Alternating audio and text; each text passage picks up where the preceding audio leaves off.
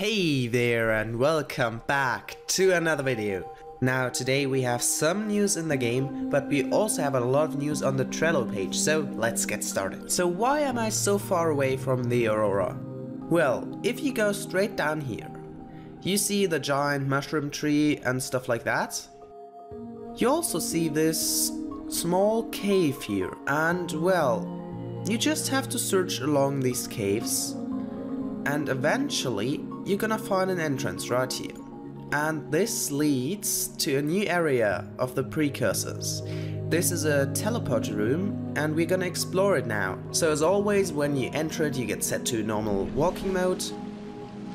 And it still sounds like you're in one of the bases, but whatever, it's still in development. So there's these small pillars around here. And then of course this giant teleporter. Now this is most likely one of the slave teleporters to one of the teleporters in the primary containment facility.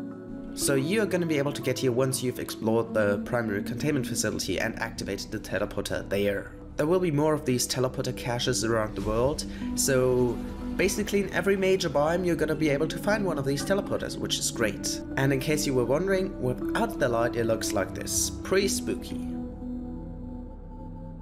On the Subnautica Trello page we have this hologram projector, which is basically the projector that will be in your submarine, but just spawn on top of the life pod. We also have a picture of the ghost Leviathan. It has something to do with weights and skin, but because I'm not a developer I have absolutely no idea what that means, so I'm not able to tell you what that is.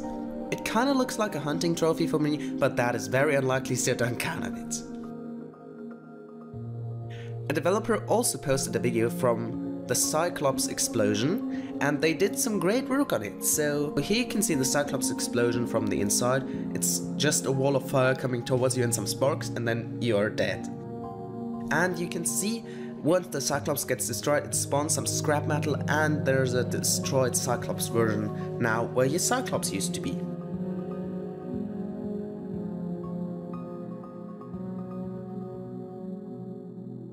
This is the new and updated effect from the outside, and I think it still looks amazing, going from the back to the front, and you don't die when you're just a little closer.